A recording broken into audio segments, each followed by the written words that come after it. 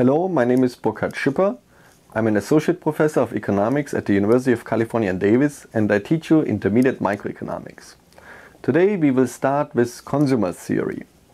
The basic assumption of consumer theory is that consumers are not too stupid. That is, they try to select the best consumption bundle subject to the budget constraint. Now, behind me on my computer screen there is a very nice car. It is a Mercedes-Benz SLS. Now, my question to you is, why don't you own this car? This is actually meant as a serious question.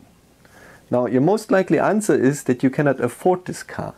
And this is exactly the topic of chapter 2, which is entitled Budget Constraints. We want to have a simple model of budget constraints. To this extent, I will consider two goods. By x1, I denote the amount of good 1. So x1 is a real number greater than 0, because we consume only positive amounts of goods. So here a positive amount of good 1. And by x2, I denote the amount of good 2. Now a consumption bundle will be denoted by the vector x1, x2, where x1 is the amount of good 1 that I consume and x2 is the amount of good 2 that I consume. So the subscript always indicates the good. So 1 for good 1, 2 for good 2. Actually, it may be better to say this is a bundle of amounts of good 1 and good 2. Now these bundles we can depict in a coordinate system, where on the x-axis we simply denote the amount of good 1, and on the y-axis we simply denote the amount of good 2. So any point in this coordinate system is a possible consumption bundle. So in particular, I have here the consumption bundle x1, x2, this blue consumption bundle, where this is the amount of x1 that I demand in this consumption bundle, and this is the amount of good 2 that I demand in this consumption bundle. So again, any point in this coordinate system is a consumption bundle. Now the question I want to ask is, which bundles of goods can the consumer afford? Now this will depend not only on the goods that he on the amount of good 1 and good 2 that he consumes, but it will also depend on the prices that he has to pay for these goods and on his income. So by P1 I denote the price of 1 unit of good 1. So P1 is again a real number greater than 0, and P2 is the price of 1 unit of good 2. Now the last ingredient that I need is M. M is the money available for consumption. So this is our income, or the income of the consumer. Okay. Now this income may come in several forms. Of course, you may simply have cash income. Okay, but you may also have credit cards if you buy things. So what is here really the money available for consumption? Well, you can think of it as your credit limit, essentially. So the assumption here is that every consumer knows his budget, and there is a hard budget constraint. So there is basically a limit to what he can spend on consumption. Okay. Now we want to consider the amount of money that he spends on good 1. So this we can actually denote by this term. So x1 is the amount of good 1 that he consumes, and P1 is the price of 1 unit of good 1. So P1 times x1 is then the amount of money that he would spend on good 1. Similarly, okay, so this is the amount of so this is the spending on good 1. Similarly, we can think of the spending on good 2. So this is the price for good 2 times the quantity for good 2. So this is how many units of good 2 he demands times the price of good 2. So this is his total spending on good 2. Now if we add these two terms up, since there are only two goods that we consider, so this is the spending on good 1, this is the spending on good 2, so then this sum, the sum of these two terms, is the total spending of the consumer, because there are no other goods, as we assume, so there are only two goods. So now we have the total spending of the consumer. And well, if you look at how much he spends, okay, well, how much he spends is constrained by the money he has available for consumption. So we must have that this sum is weekly smaller than his income, or than his money available for consumption. So this is his budget inequality. Okay, and now we can have an answer for the question I raised above. So which bundles of goods can the consumer afford? Well, the consumer can afford all bundles of goods, x1, x2, that satisfy this inequality. Okay, so given prices and income, we can look at all bundles, x1, x2, such that this inequality is satisfied. Okay, so this inequality means that, you know, what he spends should be less than his income, or weekly less than his income. Now we can think about how we could depict this budget inequality in this coordinate system. Okay, so how would this look like in this coordinate system? Now, in order to depict this in this coordinate system, I will first consider a simpler problem, namely I look at this equality. Now the only thing I did is I replaced this inequality, this weak inequality, with equality. And this means the following, that basically what I spend on good 1 plus what I spend on good 2 should be equal my income. Okay, so there's no slack, there is no income left after I consume. So I exhaust my entire income, or my entire budget I exhaust. If I consume a consumption bundle x1, x2 that satisfy this equality, then I exhaust, then my consumption exhausts my entire income. Okay, now if you look at this equality, this is actually a linear equation. Okay, so we have x2, we have x1, so it's a linear equation. So we know that it must be some kind of line here. Okay, so some straight line. We just don't know how this line looks like. Now the question is, how can we think about this line in this coordinate system? In particular, we may want to think about where does this line intersect with the x1 axis, and where does it intersect with the x2 axis, if it intersects. I mean, it should intersect somewhere. Okay, so so how can we get these intercepts, or these intersections?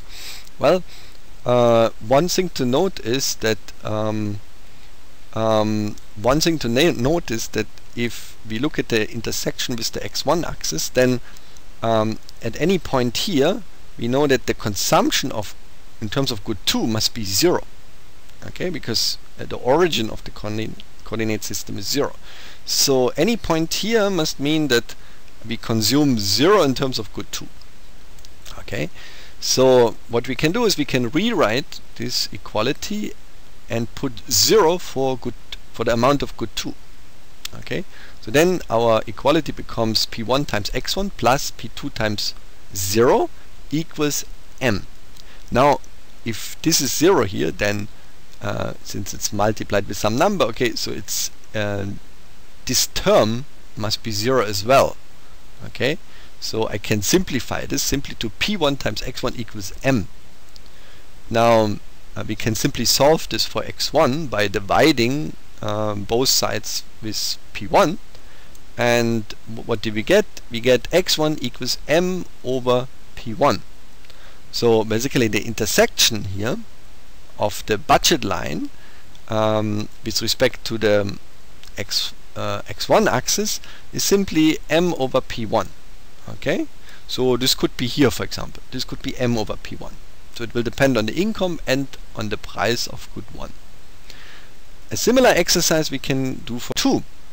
Okay, so if we want to look at the intersection with the x2 axis, same procedure. At any point here at the x2 axis, we must know that the consumption of good 1 must be 0, because the origin of the coordinate system is 0. So we can we can put in for x1, for the amount of good 1, we simply substitute this amount of good 1 with 0. Then we have p1 times 0 plus p2 times x2 equals m. Now, since here is 0, then this term, which is simply just multiplied, which is 0 multiplied by p1, this term must be 0 as well. So then this simplifies to p2 times x2 equals m, and we solve for x2 to get x2 equals m over p2. So now we can depict this on this x2 axis, and this could be, for example, here. And now we know the intersection of this line, okay, of this linear. So it's a linear equation, so there must be a line. So we know the intersection of this line that reflects the budget line with the x1 and x2 axis. So it could look like this. So this is our budget line, okay, in this case. Okay, so our budget line could look like this blue line here. Okay. So now that we know the intercepts with the x1 axis and the x2 axis, we also want to know the slope of the budget line. Okay. So how can we get the slope of the budget line? Well, one way of getting the slope of the budget line is simply to look at this equation and realize it's a linear equation. So if you know linear equations, you know what is the slope.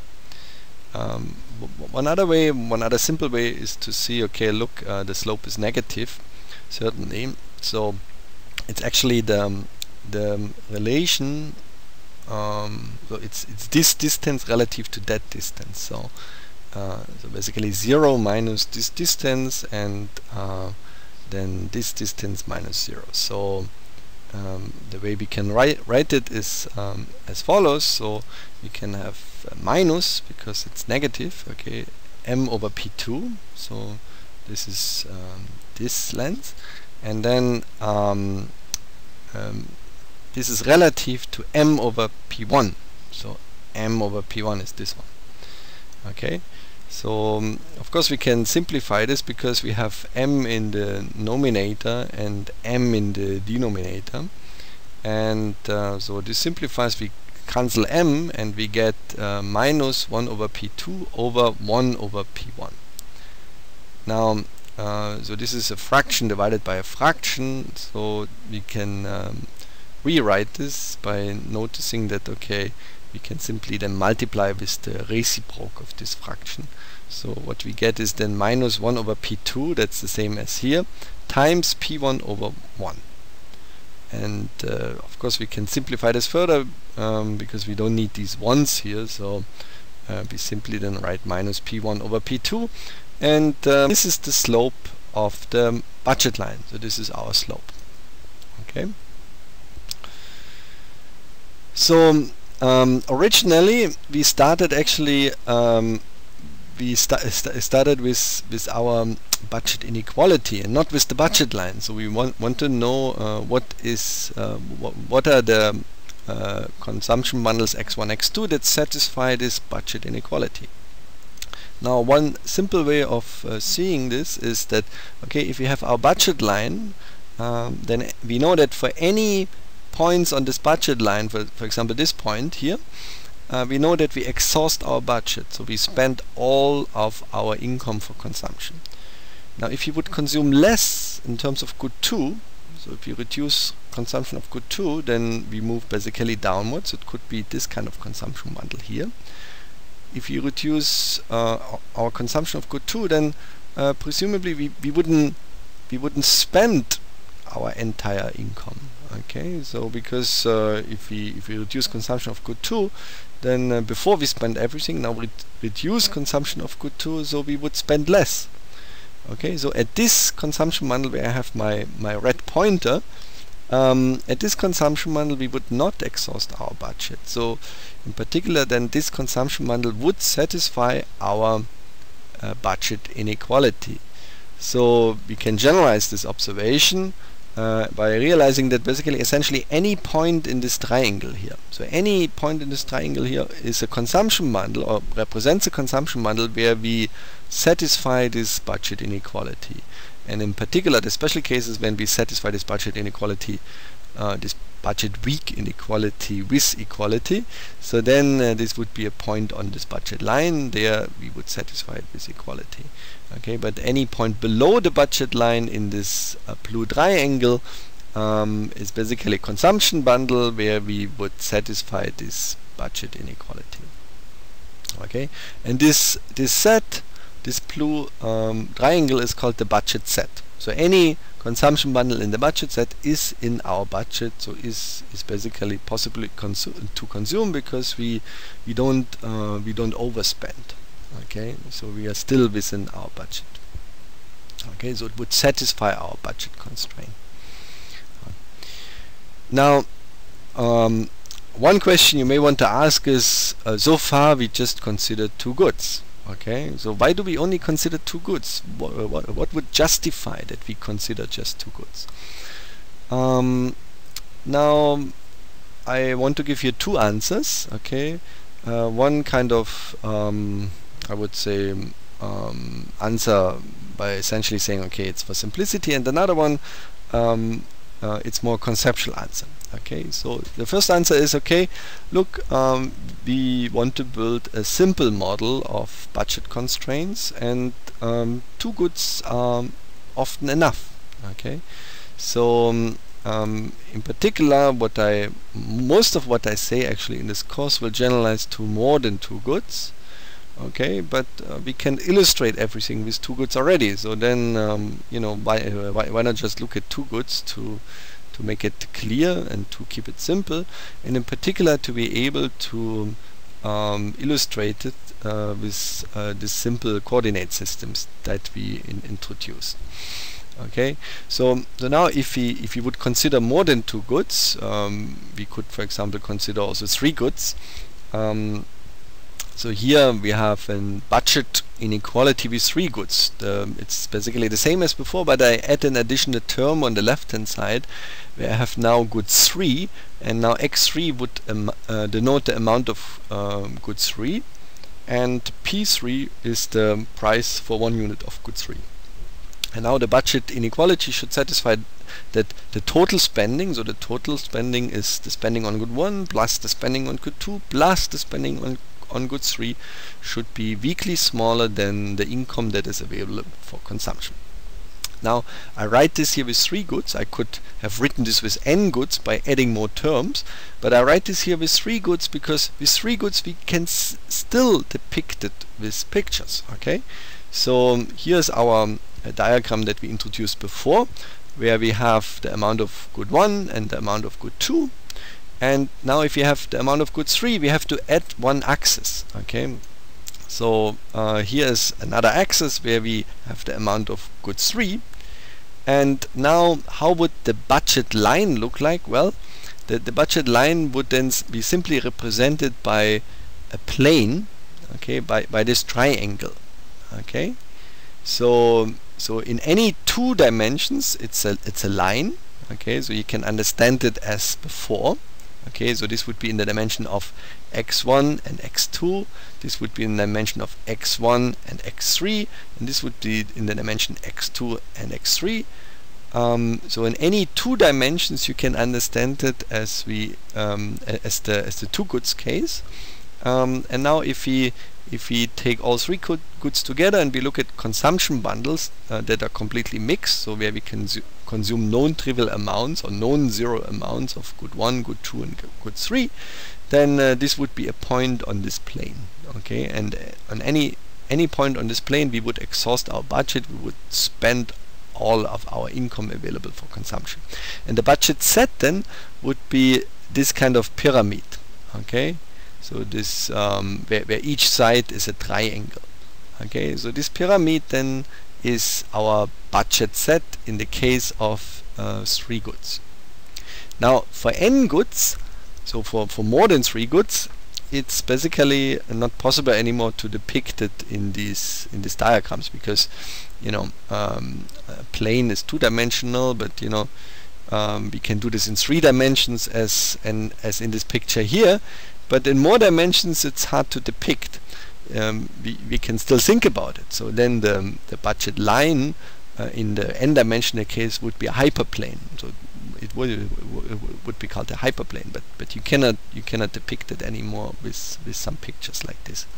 So the one reason why we consider only two goods is because most of what I say in this course generalizes to more than two goods, and then one big advantage of just looking at two goods is that we can often basically illustrate what we do with this with these coordinate systems where we have just two goods.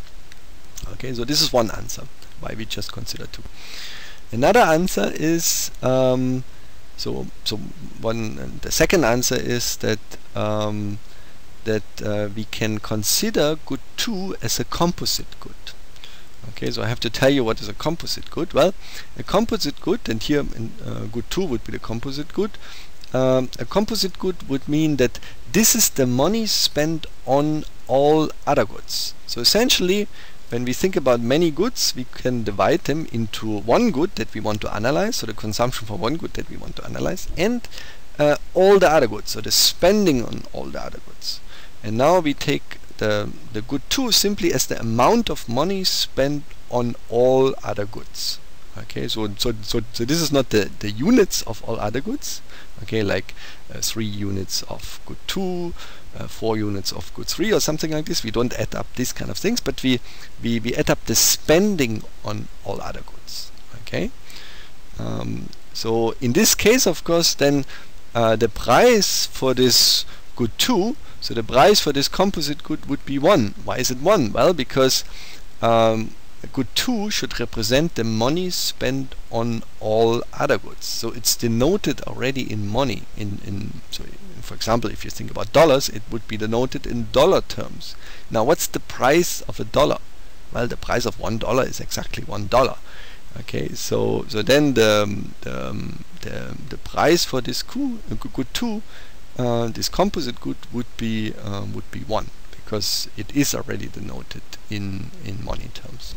Okay, so this is another answer why we consider two goods, because we're often interested in basically analyzing one good relative to the spending on all other goods, and in this case the price for this all other goods for this composite good would be 2, would be 1. Okay, now since we discuss already some kind of special goods like the composite good, I want to introduce another notion of a good, which is the numeraire. So sometimes we consider one good to be the numeraire. What is the numeraire? Well, a numeraire is a good in which we denote the prices of other goods. Okay, so how can we think about this? Well, think about our budget equation. So here I write down our budget inequality. Okay, so P1 times X1 plus P2 times X2 is smaller or equal M. Okay, and now I could say, okay, so I have here price of good 1, price of good 2. What I could do is I could divide both sides by the price of good 2, for instance.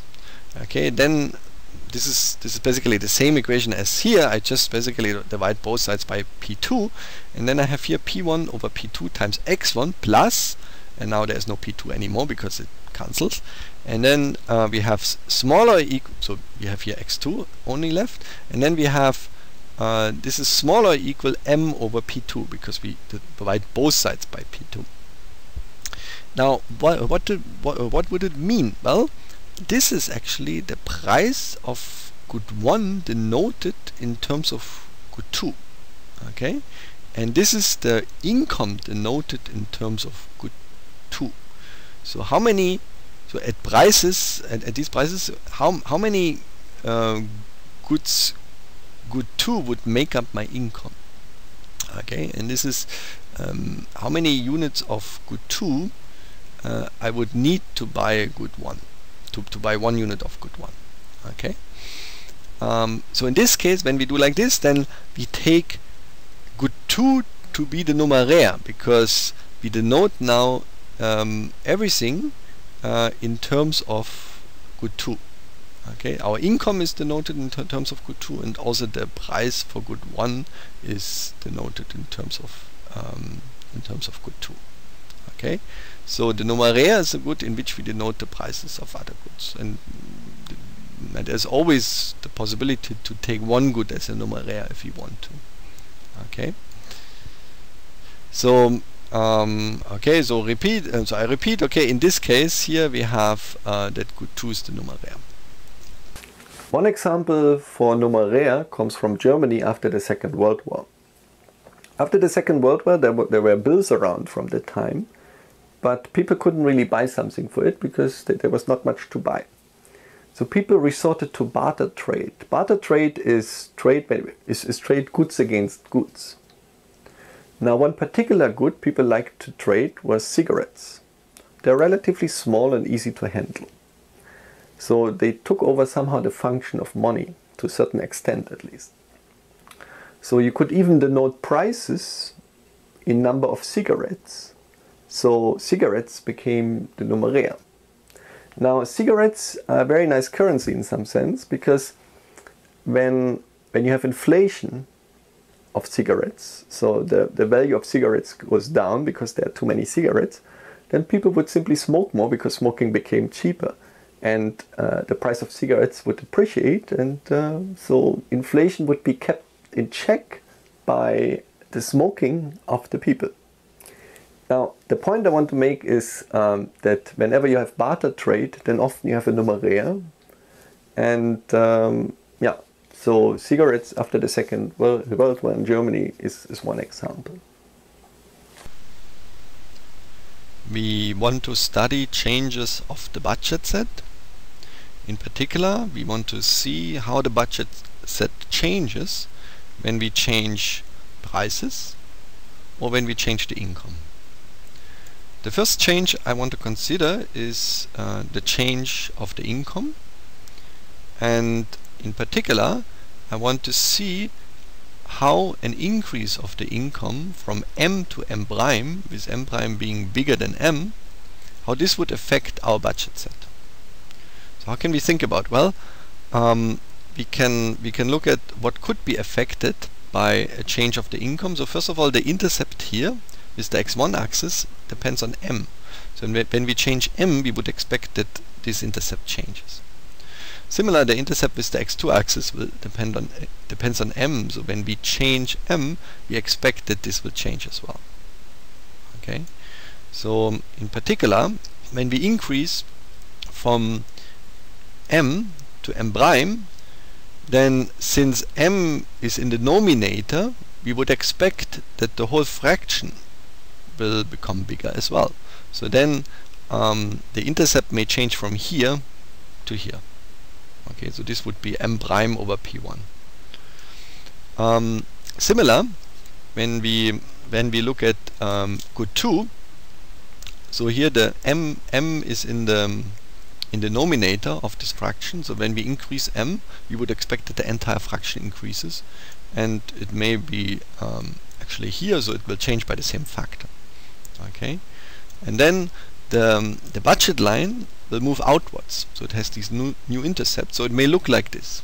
Okay, so this may be now our new budget line. Okay, so when we have an increase of the income, of course we can now afford more bundles. In particular, we can afford all the old bundles that we could afford before. Okay, so the budget set becomes bigger if you have more income to spend. Okay, so the new budget set is a superset of the old budget set. Okay. The next thing I want to consider are changes to prices, and I want to focus here first on changes to the price for good 1. In particular, I want to look at an increase of the price for good 1 to the price p1 prime. Okay, so and p1 prime is strictly bigger than p1. We can look at what could change. So first of all, the intercept here with the x1 axis depends on p1. Also the slope depends on p1, but the intercept with the x2 axis does not depend on p1. So we would expect that the slope changes and that the intercept with the x1 axis change. So how could the intercept change? Well, since P1 is in the denominator of this fraction, we would expect that if the price increases for the good one, that the fraction becomes smaller, so it will move towards the left. Similarly, when we look at the slope, in the slope P1 is in the denominator, so if P1 increases, we would expect the slope to be steeper. So the new budget line should basically have a look like this. It's steeper, and the intercept basically is towards the left. Okay, and this is the new slope now with minus P1 prime over P2. Okay, so of course when a good becomes more expensive, then this is usually worse for the consumer, because he can consume now less. So there are certain consumption bundles that he could have consumed before that he cannot consume anymore. Okay, in particular consumption bundles like here.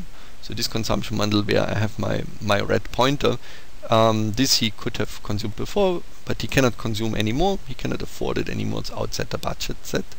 And the new budget set is a subset of the old budget set. The next thing I want to consider is what happens when we change the prices of both goods. Okay, so now we want to change the price of good 1 and good 2. And we want to change these prices by the same factor. So I want to increase these prices by a factor t, and t is strictly bigger than 1. So then the new price after the price increase would be t times P1. P1 is the old price.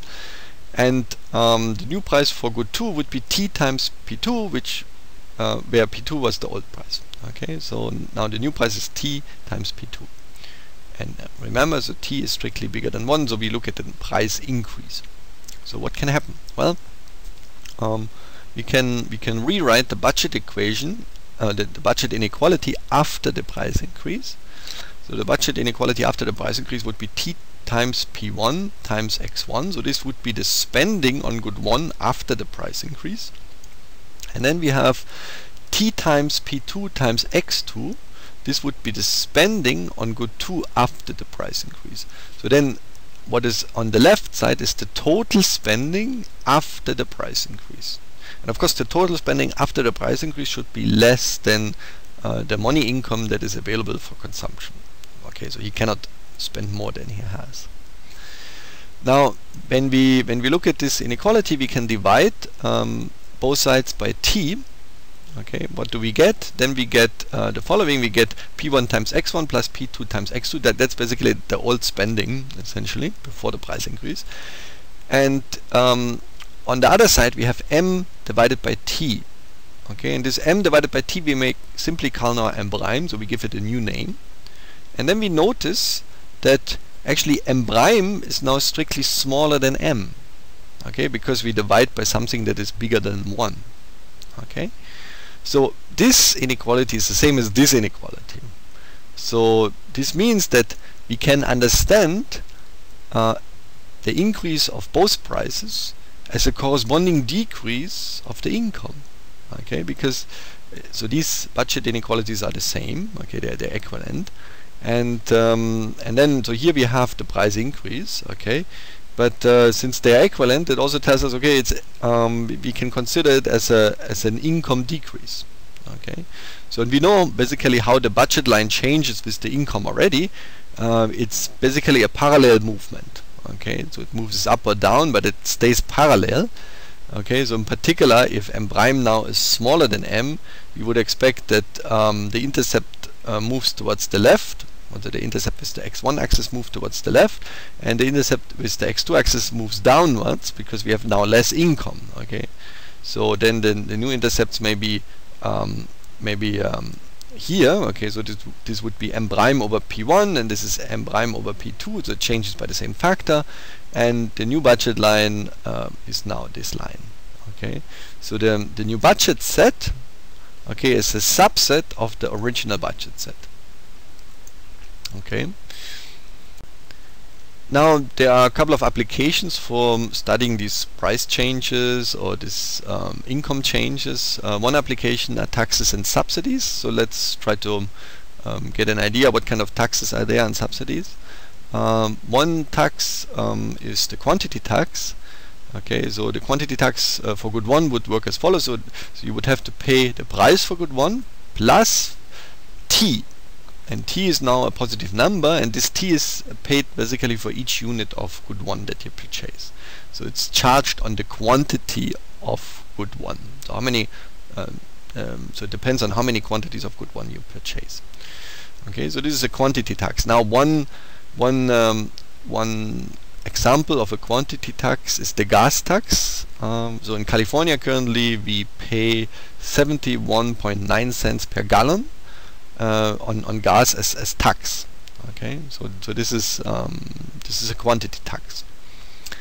Now, similar to taxes, we can also consider subsidies. Okay, a quantity subsidy would be then P1 minus T. Okay, so here I basically subtract this T. So this would be a subsidy because I essentially have to pay less. In particular, I have to pay T per unit of consumption of good 1 less. Okay. Another type of taxes we know or we meet every day is the value-added tax, and the value-added tax basically increases the price of the good by a factor. So here we increase the price for good 1 by a factor 1 plus tau, and tau is the tax rate, and tau of course is then larger than 0. And one example of a value-added tax that you meet almost every day is the sales tax. So in Davis currently the sales tax is 8%. So sales taxes are charged in many countries. In Germany it's 19% currently, and in many places in Europe it's about 19%. So the value-added tax may actually change from country to country, but it may also change within states in the US, for example. So every county has a slightly different sales tax rate. And even in Davis, for example, we have 2 different sales taxes, because on campus we charge actually a lower sales tax. It's 7.5%, whereas in the city of Davis the sales tax is 8% outside the campus. Okay. The value-added tax is sometimes also called the ad valorem tax. So it's charged on the value, so ad valorem tax. And similar to taxes, we can also consider subsidies that are ad valorem subsidies. So an ad valorem subsidy would be then a factor times the price, and now this factor is smaller than 1. So you get essentially a discount. So an example of ad valorem subsidies are discounts. Any kind of discount on the value is an ad valorem subsidy. Okay, so discounts are also something that we meet quite frequently, and often they come in form of an ad valorem subsidy. So these are taxes and subsidies charged on prices or on the or in connection with prices on the essentially on the left-hand side of the budget inequality. Now we can also consider taxes and subsidies on the right-hand side of the budget inequality, so on the income. The lump sum tax is a tax that is charged on the income. It's basically lump sum, so it's charged no matter how much you consume of which good. You basically have to pay this tax. So it's a lump sum tax. It's charged as a lump sum. Okay, so this would be then M minus T, and T is then the tax. Again, tax is a positive. The T is a positive number. And the lump sum subsidy would be M plus T, so you get something on top of your budget. Okay, so this is the lump sum subsidy. Okay, these are applications. One other application I want to look at is inflation. So how would inflation affect the budget set of the consumer? So here we have our diagram, just to recall. And now if we so usually inflation increases the prices. Okay, so here we assume that the price is increased by the factor 1 plus I, so I is the inflation rate, and if you talk about inflation, then I is strictly positive. Okay, so the new price of good 1 after the inflation would be 1 plus I times P1, and it increases not just one, or it does not just increase the price of one good, but also of good 2. So then it would be the new price for good 2 after inflation would be 1 plus I times P2. Okay. Now, so it increases price for goods, but your income you usually earn through wages, and your wage is also a price. Okay, so it is the price of your labor. It would be also inflated. So then we should consider actually an increased income 1 plus I times M. So this income is increased by the factor 1 plus I. So it's also inflated. Okay, so in this sense, inflation could increase both the prices and the income. So the left-hand side of your budget inequality and the right-hand side. Now, how would this affect the budget inequality? So we can put in the new prices and the new income in our budget inequality, and what do we get? Well, we get 1 plus I times P1 times X1. So this would be the spending on good 1 at the inflated price for good 1. Then we have 1 plus I times P2 times X2. This is the spending on good 2 after we face the inflated price for good 2.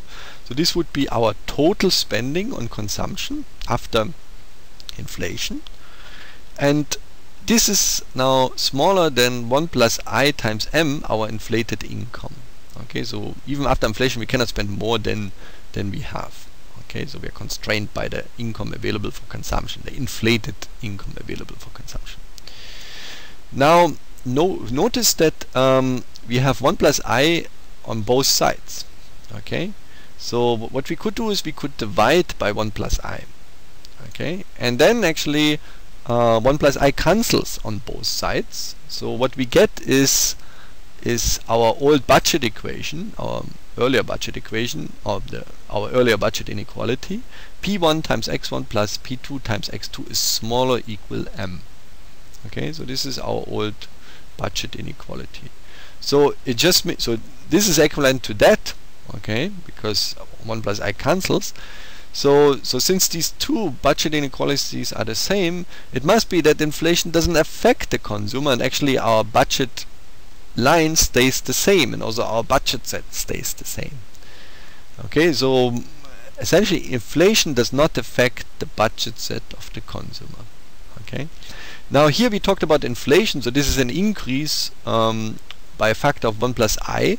We could also look, and I was strictly positive, we can also look at deflation, and deflation would be the case where I would be negative. Okay, but it would affect the budget in the same way, namely it wouldn't affect the budget at all. We have seen that inflation does not affect the consumer because it inflates both sides of the budget inequality. On one hand, it inflates the prices, and on the other hand, it inflates the income. So it cancels out. Now, is it really the case that inflation does not affect the consumer? I'm from Germany. Germany suffered from a hyperinflation in 1923. My grandmother gave me some bills from the time that I would like to share with you. Here are 1 million Reichsmark. This is a bill of 1 million Reichsmark from 1923.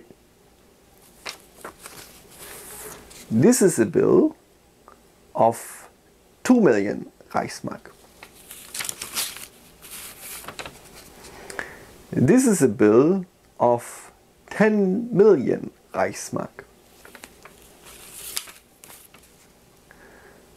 This is a bill of 20 million Reichsmark.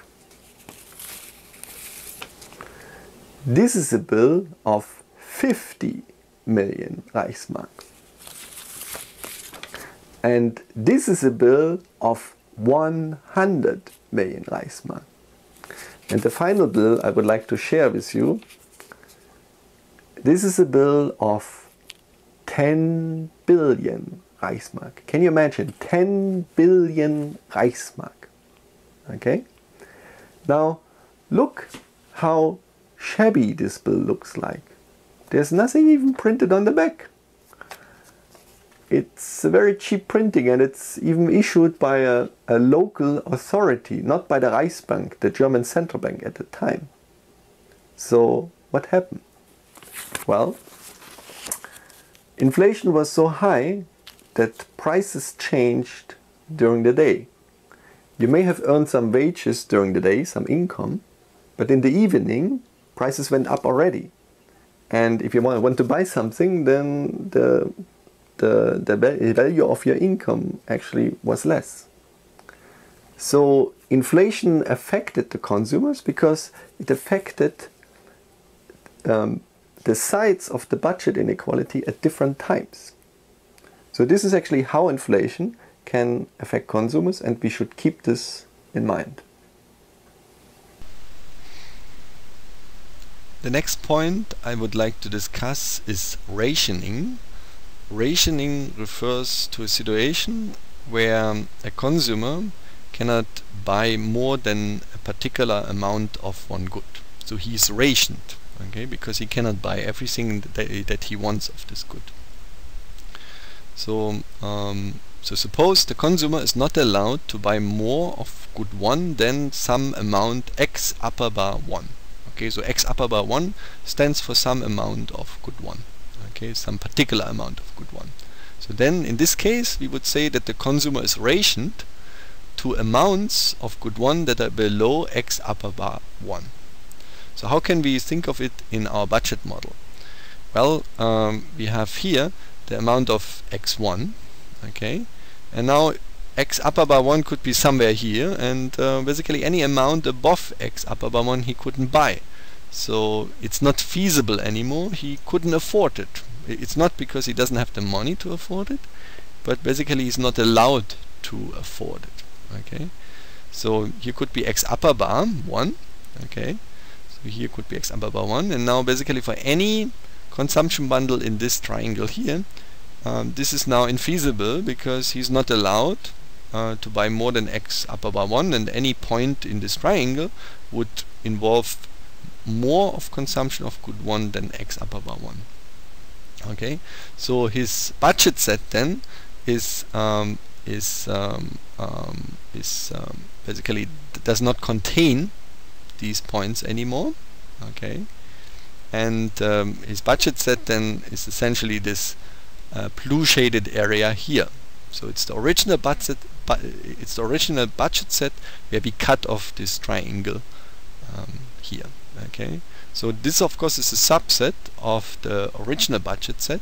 So rationing basically makes the consumer eventually worse off, because there are now consumption bundles that he cannot afford anymore and that he could have afforded before. Okay, now what happens is that if there's rationing, so if consumers are not allowed to buy more of a particular good than some amount, then it could be that if they want to actually buy more than this allowed amount, so if this consumer wants to buy more than x upper bar, then he may wants to go to some other people, to a black market eventually, where he could buy it. So he's not allowed to buy more than x upper bar 1, but perhaps there is some kind of illegal market where he could buy it. So what happens with rationing is that it gives rise to a black market, and in this black market presumably these goods would be more expensive. So the good 1 in this case would be more expensive. Okay, so then he would face the price of good 1, that is of course given by the slope of the budget line, up to the amount that he can buy. But if he wants to buy an amount more than x upper bar 1, then he would face actually a higher price of good 1, because he now has to buy it in a black market, and in the black market the price would be higher. So how can we think of it in terms of our budget model? Well, then basically he would face this higher price, P1 prime, and so the slope of the budget line would change at x upper bar 1, and it would become steeper here because P1 prime is bigger than P1. Okay, so here we have the original slope minus P1 over P2, And for this segment of the budget line, we would have a slope of minus P1 prime over P1 minus P1 prime over P2. So this basically gives you an idea how we could study rationing and the black market in our budget model. You may find rationing not very relevant nowadays, because in a market economy you hardly find situations where you're rationed in the consumption of some goods. I'm from East Germany originally. East Germany is a former socialist country and it had a planned economy. Now, in a planned economy, prices don't play the same role like in a market economy. In a market economy, prices reflect scarceness of a good. Now, in a planned economy, prices are set by a central planning authority, and it could be that there are goods that are relatively scarce, but they have a low price. So when people tried to buy them, they couldn't buy them. Now, what happened then was that people had to queue, for example. If suddenly this good was sold and people queued, so they actually had to pay not just the price for the good, but they would also have to pay for waiting there, for waiting in line. So this was sometimes the case for bananas, for example. Now, what also happened that if there were goods that you wanted but you couldn't buy them, then maybe you tried to buy them at the black market, or you bartered against some other goods. So you have a situation where you have rationing and also different prices if you want to go beyond the goods that you were allowed to buy. I want to finish this chapter with a discussion of an example. The example is the food stamp program in the US. The food stamp program was introduced in order to help to improve the welfare of the poor and to improve their nutrition. It was introduced in 1964 with the Food Stamp Act, and there the US federal government provides subsidies on food for poor people. This program has been reformed a couple of times. So pre-1979, so before 1979, a family of 4 can receive a maximum monthly allotment of $153 in food coupons, and they have to pay something for these food coupons, but what they pay depends on their monthly income. So here in this example, if a monthly income is $300, so this is pre-79, so remember the time. So if the monthly income is $300, then they would have to pay $83 for the full allotment of $153 worth of food stamps. So we can think of this as an ad valorem subsidy on food, and I think this will become clear. Now, after 79, there was a reform. So, this reform was as follows. So, there basically people didn't need to buy these food stamps anymore. They could simply, they would simply receive these food stamps. Okay. So of course it will still depend on the income of the people, but suppose that a comparable household would receive $200 worth of food stamps. Then one condition basically was also that they cannot resell these food stamps. Okay. So the question I want to ask is now, how can we study this? How can we analyze this with our simple budget model? Okay. So here we have a kind of policy relevant situation, and the question is, can we analyze this with our budget model that we introduced? Okay. So let's consider first the situation before 79. Now on the x-axis I will denote the dollar amount of food. So this is not the number of food items bought, but basically the money spent on food. Okay, so of course the price for money spent on food is then of course 1, because the price of $1 is $1. Okay, so here we denote basically the food already in terms of the amount of dollars spent on food. and on the y-axis here, I will denote I will have the amount of dollars spent on other goods. So this is a composite good. Okay. Now the budget line in this example for this family would be that, okay, so they have $300 income, remember. So when they spend all this $300 on food, then they could buy basically $300 worth of food. Okay. And if they spend all the dollars worth on other goods, on other goods, then they could buy basically $300 worth of other goods. So this would be their budget line, and the slope is of course -1. Okay, because both are denoted in dollar terms. Okay, so they have the same price essentially. Okay, so now we want to see how the Food Stamp Act before 1979 affects this household.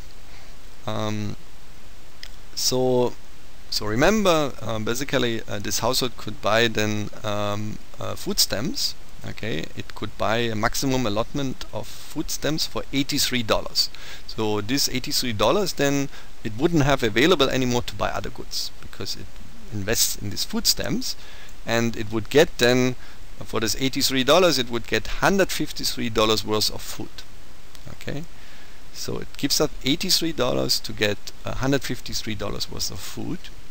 So the budget line for this segment would be like this. Okay, so this would signify the trade-off between food and non-food up to $153 worth of food, and the slope of this part is basically -83 over 153, which is about -0.54. So this tells us that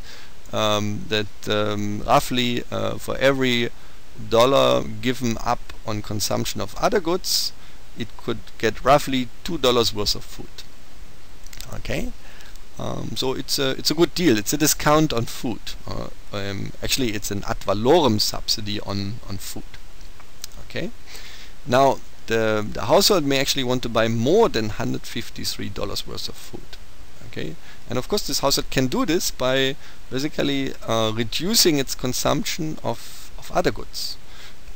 But basically for every additional dollar worth of food, beyond this $153 worth of food, for any additional dollar, it would have to give up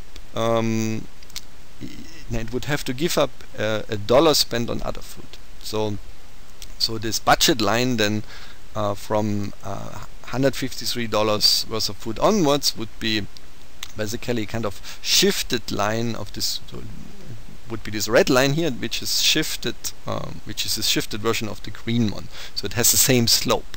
Okay, so signifying, so the slope basically would signify that it would face the same trade-off as before in terms of between food and non-food.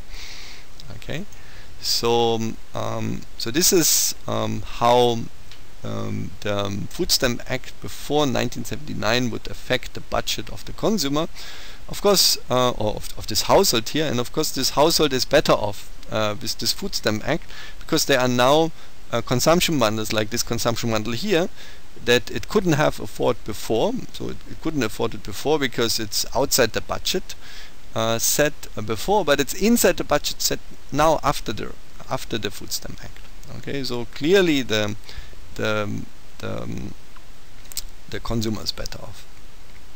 Okay, so now we want to see how the reform affected the consumer. So we want to look at past or post 1979. So post 1979. So remember, post 79, the household was simply given $200 worth of food.